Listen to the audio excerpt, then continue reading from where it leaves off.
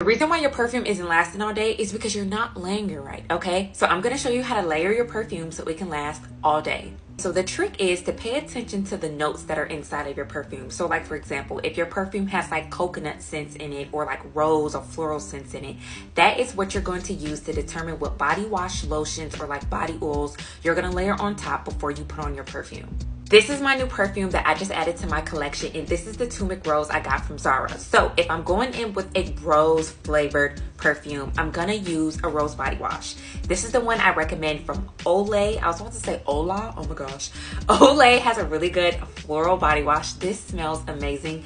And then I like to layer it with any type of like floral lotion. So this is my favorite one from Bath & Body Works. So no more just picking up random fucking shower gel and lotion. Make sure you're really specific about what you want to smell like so your scents can last all day.